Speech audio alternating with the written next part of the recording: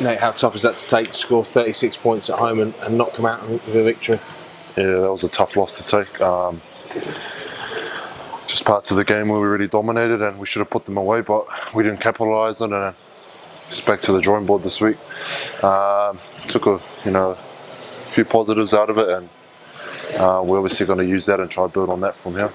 The build-up had been so good, the fortnight's preparation in training this week. Everyone was saying how much you're looking forward to this game. We just couldn't translate it into the 80 minutes. Yeah, rugby league's obviously an 80-minute performance, and we just didn't put the 80-minute performance in. We showed it in patches. Obviously, it's not good enough, and it's back to the drawing board this week, and look to Widnes now and try to get the 2 points there.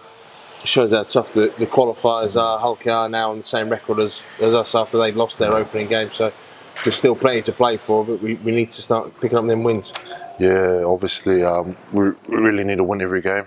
That was our goal from the outset, and still is, to try win as many games as possible, and obviously we've got to try to get the 2 points for Widnes and try not to have any more losses.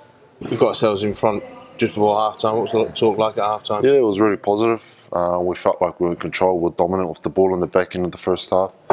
Came out in the second half, and then just that mid part of the second half, we kind of took our foot off the pedal, and a team like Hull, they made us pay. They got experienced players of that, and it's a lesson learned from that. And to get into a 10-point lead in the second half, must have been pretty confident we could have sealed the game out from there. Yeah, definitely. That was probably the most disappointing thing. We're in control. We're up by a couple of tries, and just to let them back in like that, obviously it's just not good enough. And we really need to go back and work on that and fine-tune a few things at training this week. You got over for a try in that first half, your first in Rhinos colours. That must be pleasing. Yeah, that was a pretty special moment for me, especially at home. Big game like that, but at the end of the day, it's disappointing we didn't get the win. That's the important thing, and just look to next week now and get the win at Widnes.